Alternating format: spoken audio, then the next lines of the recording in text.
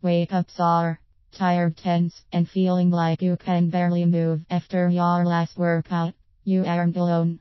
People everywhere suffer from post-workout muscle soreness, sometimes referred to as DOMS, delayed onset muscle soreness, and in some cases, it can completely take them away from their workout protocol. Fortunately, it doesn't have to be this way. With some smart moves, you can help reduce the level of soreness you feel, if not eliminate it completely. Here's what you need to know. 1. Stay regular with your exercise program.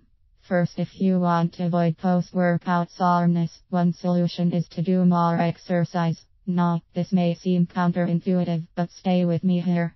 The more frequently you are exercising, within reason, the more your body is going to adapt to the stress of exercise and produce less pain and soreness whenever it's done.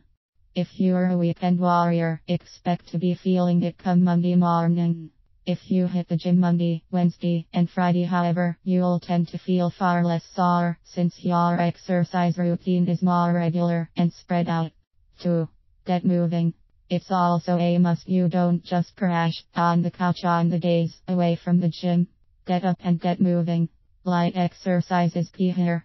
If you don't push it too hard, you'll enhance the recovery you experience, since blood flow to the area will be increased, delivering important nutrients needed for faster repair.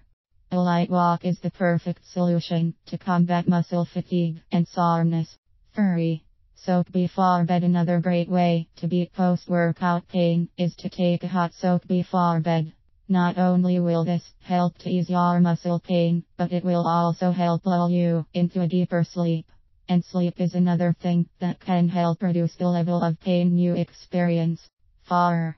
Eat up. Finally, make sure you fuel up well before and after each workout. Don't neglect eating post-workout. What you eat at this time is going to have a very large influence on just how quickly you recover and move forward from that session.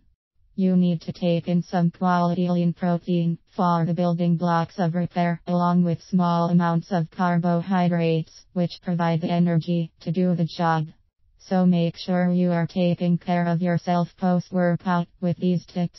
If you do, you'll experience far less soreness, and your progress will definitely improve.